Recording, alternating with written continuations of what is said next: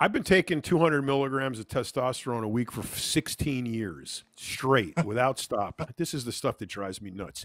TRT, what does that stand for?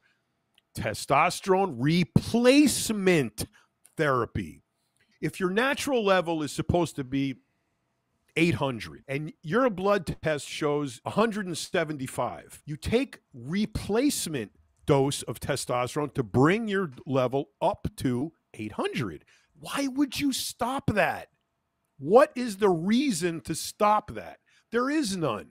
You may need an adjustment. You may need to lower the dose. If your level gets too high, you may need to dump a liter of blood or a pint of blood to get your hematocrit lower. There's all kinds of management issues that go along with that.